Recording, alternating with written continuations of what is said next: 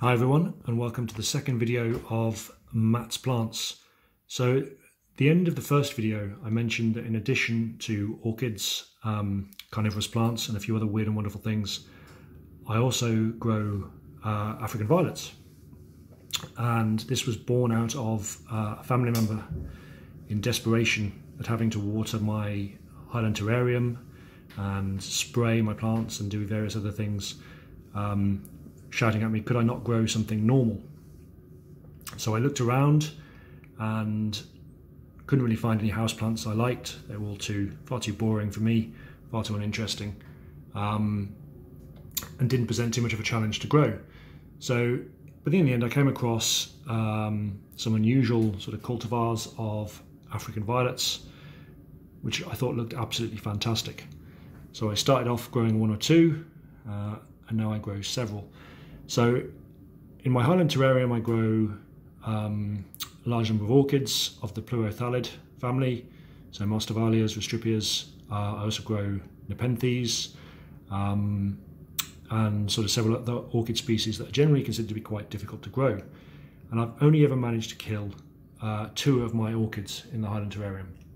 Both were last summer, and both were during the heat wave, simply because I couldn't get the nighttime temperatures down low enough to make a difference. And eventually a couple of the plants went brown and sort of keeled over.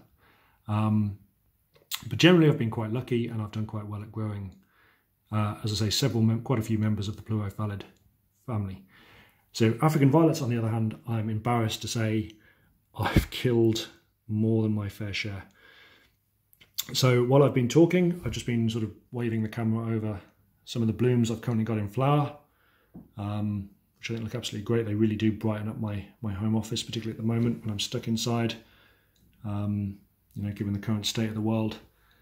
So I'm going to do a couple of top tips on how not to kill African violets.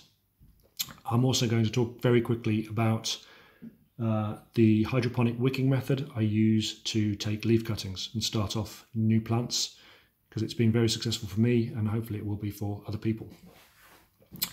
So I think the most common mistake with African violets is the potting mix and the size of the pot. So generally the pot diameter needs to be about 1/3 of the size of the span of the African violet leaves. So if the African violet leaves are 12 centimeters across, 3 or 4 centimeter pot, something like that, should be more than adequate.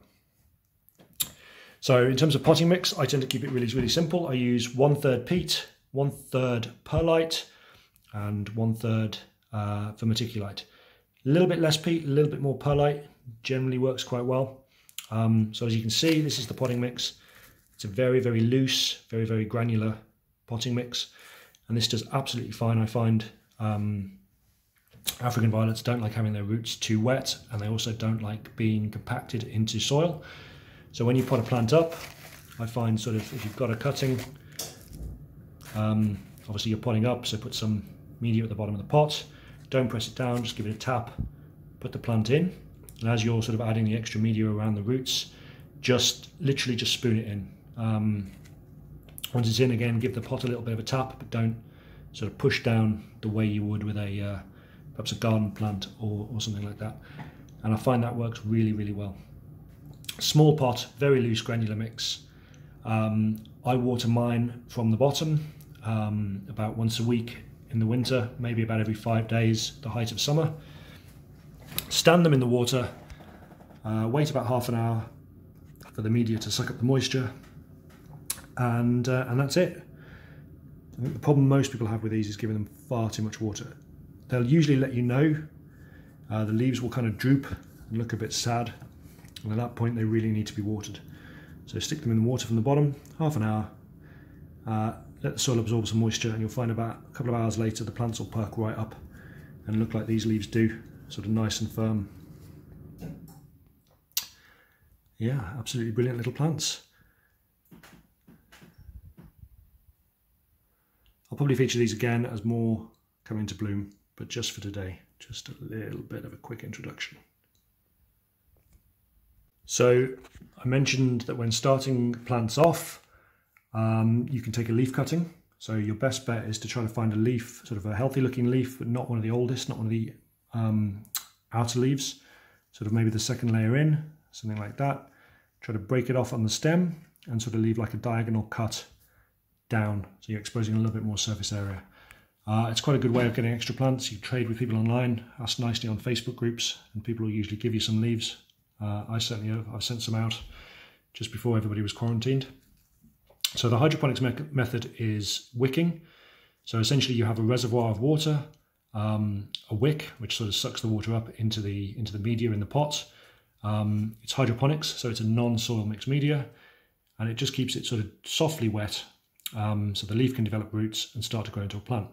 So the way I do it, small pot, something like that, and I use this, which is cotton sash cord from a well-known internet auction site. Probably can't get this from China at the moment, but see what you can do. Poke it through one of the holes at the bottom, coil it around sort of at the base of the pot, and then fill the pot with perlite. So it's completely inert media. So all of the feeding will be done by adding fertilizer to the water. So then as a reservoir, if you're going for the full Instagram effect, I recommend nice little kilner jars that look fantastic for about 3 days. But you can take some pretty pictures and upload them. If you're like me and you just want your plants to grow, I've used sauce jars. So if you can see, obviously the water at the bottom is green with algae, and the formerly white wick inside has gone sort of black again with algae. So that's obviously because the water's got fertilizer in it and it's exposed to sunlight. You can put tape. My early versions of this, I just put masking tape around the jar. Stops the light getting in, lowers the amount of algae that can grow.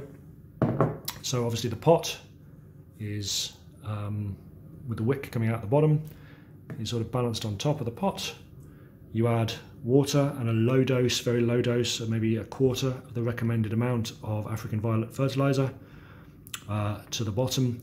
The water gets sucked up by the cotton wick and sort of gradually wets the perlite.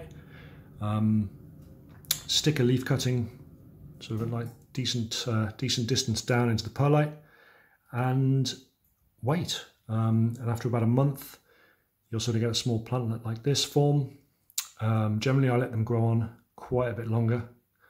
And then once you're ready, if you want to pot on, it's simply a case of picking the pot up, turning it upside down, shaking the perlite out, and you usually have one or several sort of small rooted African violet plants that you can then pot on in the nice loose mix.